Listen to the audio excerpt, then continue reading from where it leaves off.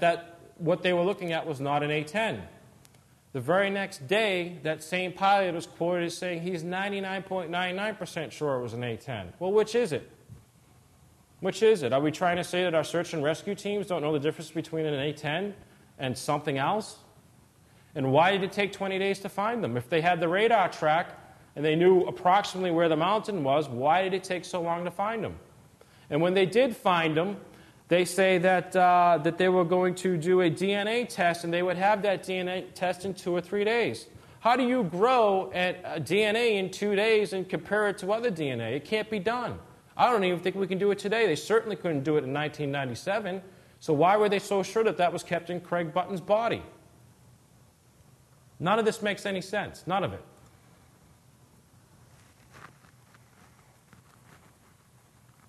If the plane was tracked going in a straight line, although the government says it was being manually flown, then wouldn't it indicate, if it was flying in a beeline for New York Mountain, that it was on autopilot? Okay?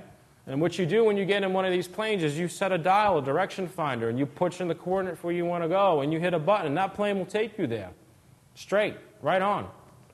One interesting thing to note, I want to go back to this map here, which gets to the whole idea of whether or not he was actually flying the plane, is a course correction which occurred right here. Okay? Now, one thing about remote-controlled aircraft is if it is being remote-controlled, you've got a guy sitting in a booth like this with the screen, and he has a very limited field of view. Now, if we assume that Craig Button was not in that plane for whatever reason, and this craft was being remotely controlled, or maybe he was in the plane but he had no control over it. We don't know. And someone was trying to fly this plane into New York Mountain in order to make it look like he committed suicide, because the peak over here, this is New York Mountain, that's Craig's Peak is what I've been told. They call it Eagle Mountain. I'm not sure. Again, the stories don't jive.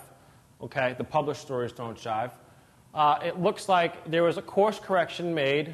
Okay, he starts getting towards New York Mountain. Oh, crud. I'm overflying. I got to turn around and go back and make it so that I crash on Craig's Peak. So it looks like he emulated himself on Craig's Peak next to New York Mountain. Well, you know what? If he was flying manually, he would have just went to Craig's Peak and crashed into it. He would have already had that punched in there. Just something to think about.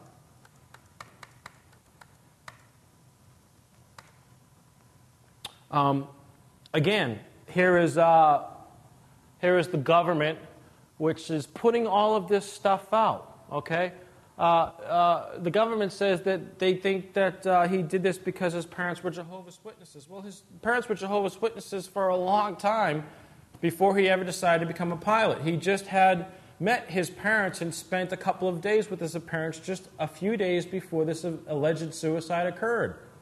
And he wrote a letter which actually went to some of his friends, which arrived on the day that he committed suicide.